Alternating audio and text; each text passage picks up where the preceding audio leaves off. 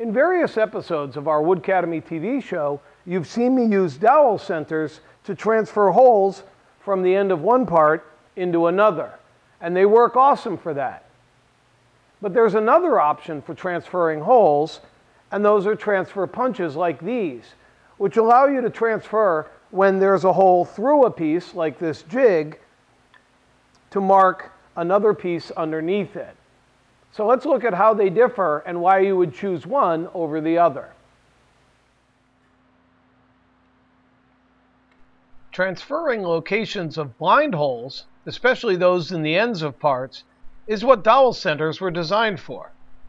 And they're exactly the right tool to use for this job.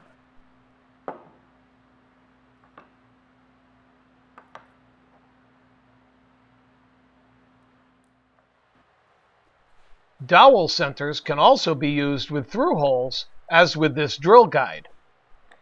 But by design, the dowel centers extend beyond the face of the guide, which makes it a little more difficult to accurately line up before making the impression that transfers the hole locations. And dowel centers only come in the 4 standard dowel sizes, 1/2, 3/8, 5/16, and 1/4, which limits their flexibility.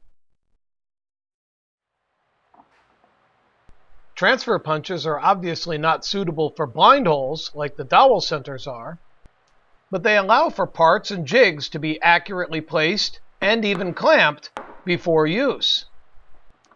In many cases, this makes them easier and more accurate.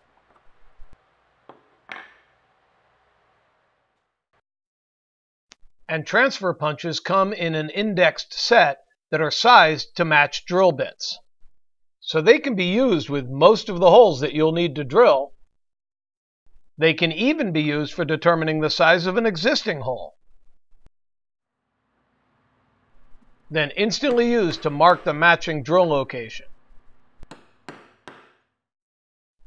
And transfer punches are also useful during assembly. They make it easy to align holes between different parts, speeding the assembly process. Although they perform similar functions, both dowel centers and transfer punches deserve a place in your shop.